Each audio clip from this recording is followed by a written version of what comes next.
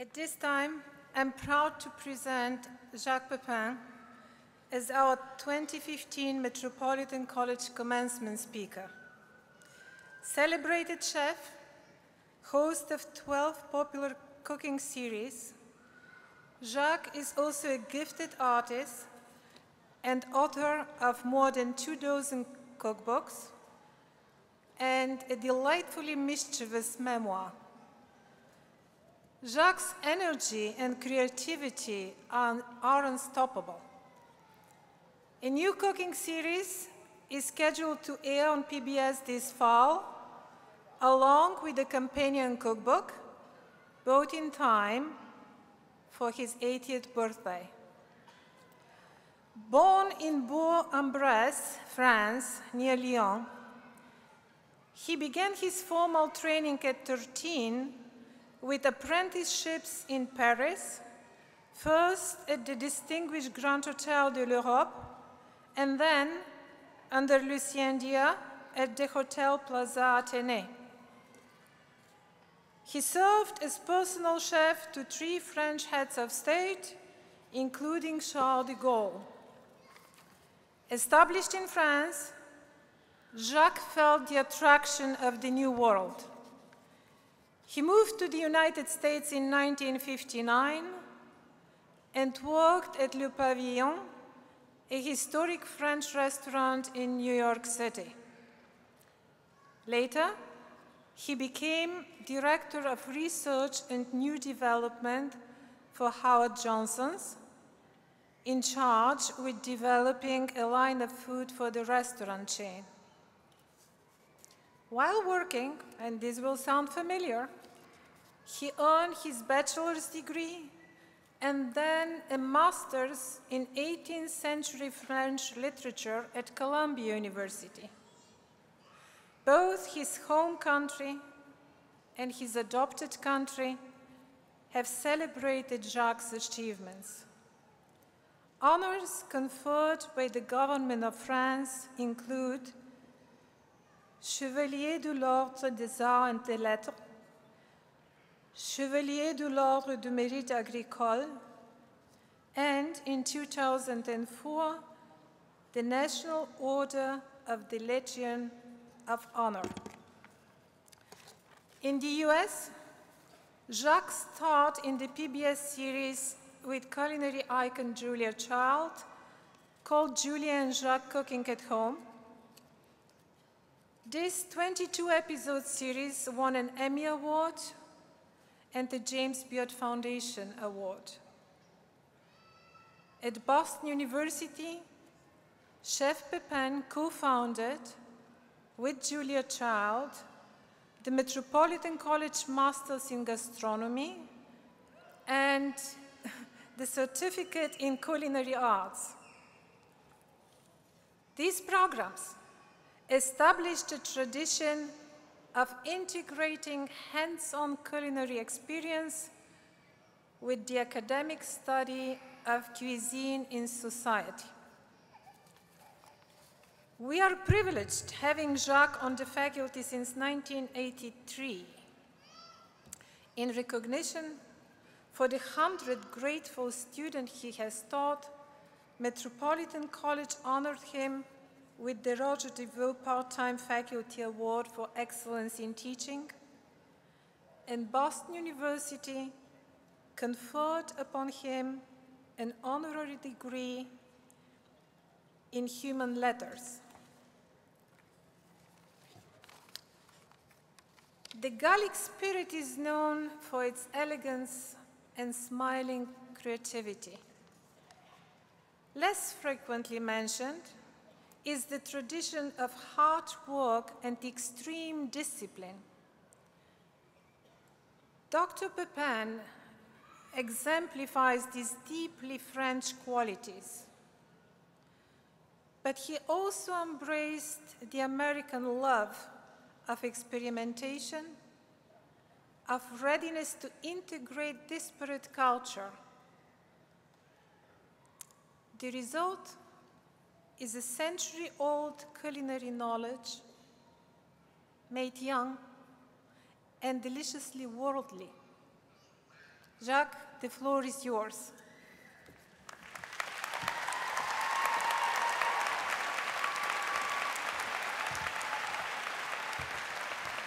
Thank you. Thank you very much. Good evening. And thank you, Dean TANYA ZLATEVA, for inviting me, and Catherine Moran and Ruth Thiolfi for coordinating my visit. I especially want to thank Rebecca Alcide, my dear friend and founding director of the Food and Wine and Master of Liberal Art Gastronomy program, for all your years of support and love. Even though I've been teaching at BU for more than 30 years, you can hear from my accent that I'm not from Boston. I'm actually from Connecticut. It's not too much. So when I started teaching at BU in 1983, I would never have thought that someday I would be here giving the commencement address. This is a great honor. And today, as your speaker, I'm here to inspire you. I'm not sure that I can do that, but I will try. Born in France into a family of restaurateurs, I left school at age 13 to enter a cooking apprenticeship and eventually work in some of the most prestigious restaurants in Paris. And at some point was even personal chef to the French President Charles de Gaulle.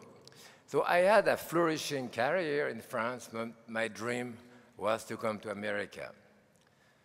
America was, and still is, the El Dorado, the Golden Fleece, and all young people dream to come to America. I thought I would come here for a couple of years and learn the language and return to France. Well, this was more than half a century ago, and I'm still here. I came on a student boat at the end of 1959 and started working at Le Pavillon for the renowned French restaurant in Manhattan.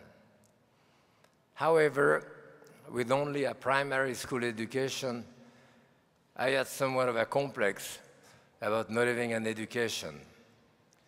So, a few weeks after I arrived, I enrolled at Columbia University in September 1959 in a class of English for foreign students. From 1959 to 1972, I would study at Columbia at night and work during the day. After completing my English language classes, I was accepted into an high school validation program, and eventually I earned my BA and MA and almost finished my PhD thesis. I was paying for my study and still working as a chef. Going to college changed everything. It was the greatest time of my life. I'm still amazed at my luck. I was in America and everything was possible. At any age, you could change your life, better yourself without being ridiculed, laughed at, or looked down upon. At this time, the work of a chef was considered lowly and uninspired. And any good mother would have wanted her daughter or son to be a doctor, an architect, but certainly not a cook. Now we are geniuses. Well, getting that education prevented me from having a complex about not having an education. I was now a proud college graduate, as you are.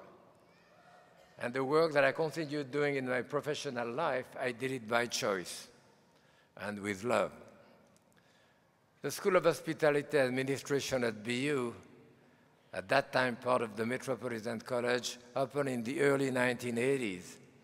At about that time, I taught a summer class at Wesleyan University in Middletown, Connecticut, on the history of French cuisine within the context of civilization and culture, a subject which was to have been part of my doctoral dissertation at Columbia.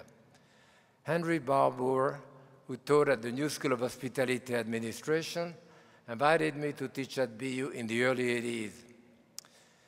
For many years, I would taught classes for the School of Hospitality Administration and for the gastronomy program at Met, and I still teach for the culinary art program as well as teaching large public classes for the Metropolitan College. In the late 80s, I spoke with Julia Child, whom I met in 1960, and who live in Cambridge here, and we decided to give classes together at the Metropolitan College. At the beginning of the 1990s, under the direction of Rebecca, we wrote to Dr. John Silbert, which was BU's president at the time, about the possibility of creating an undergraduate program in gastronomy and the culinary arts. Eventually, this idea developed into the Master of Liberal Art with a concentration in gastronomy, still, to my knowledge, a unique program.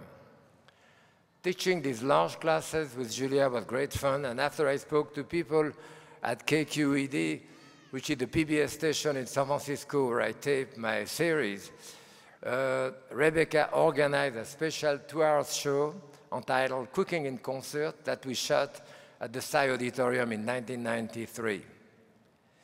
It was shown that same summer at a 2-hour special on PBS, and it was very successful.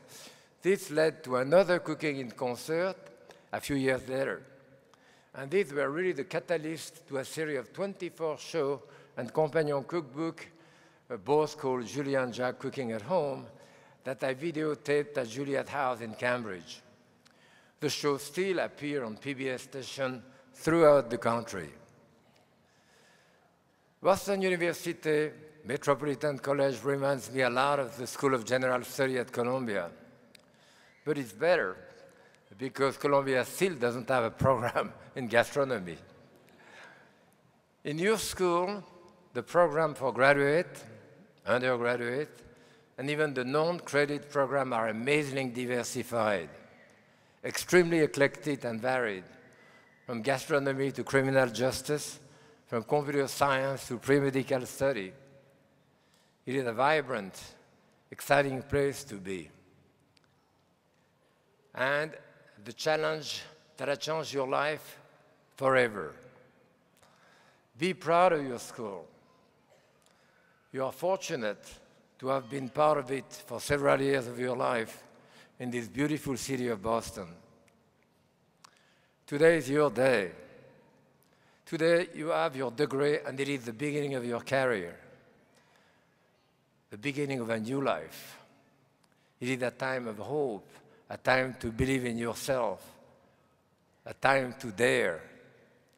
Be curious, be enthusiastic, be tenacious, and be engaged.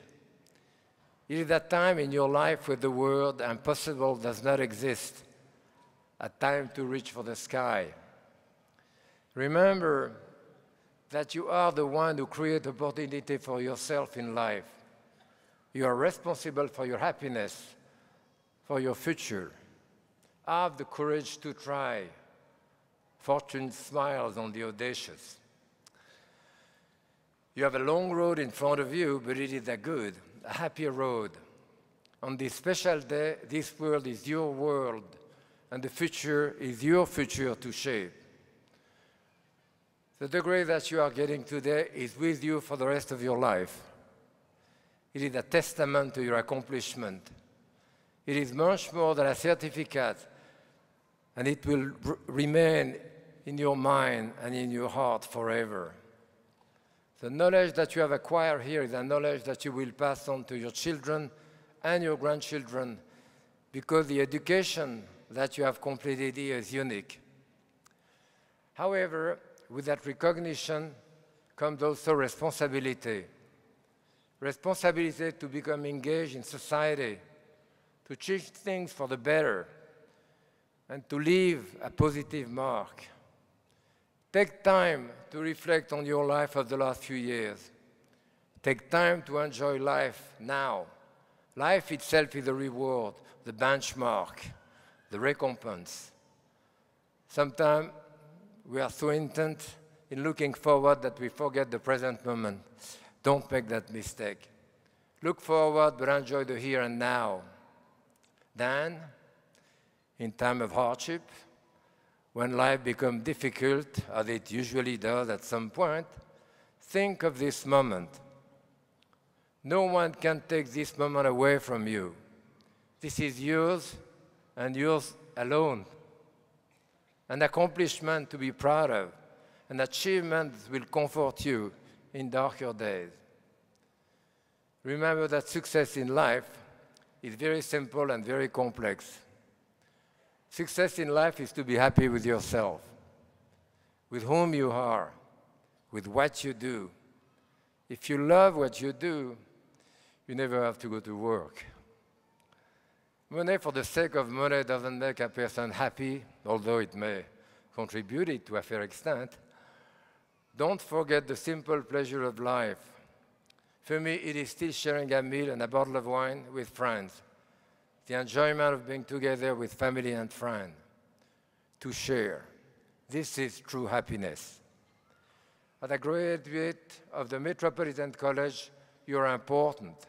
Your education enables you to influence, to affect, and to touch the people around you, from your family, your friend, and beyond. I believe in the goodness of human nature.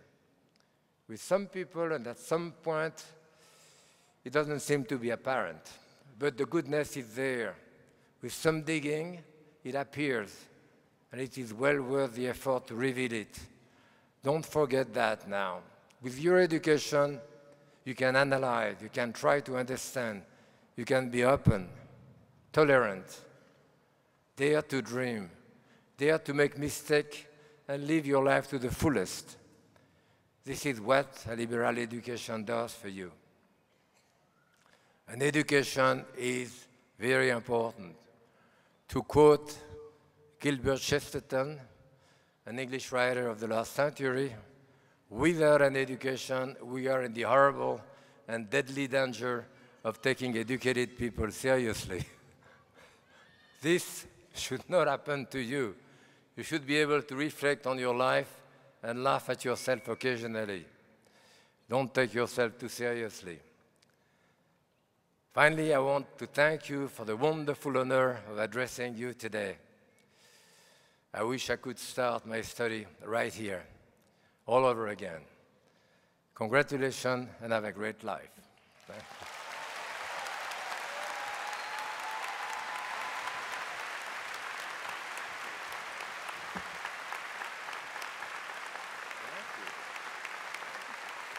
I don't have to make more. I don't have to make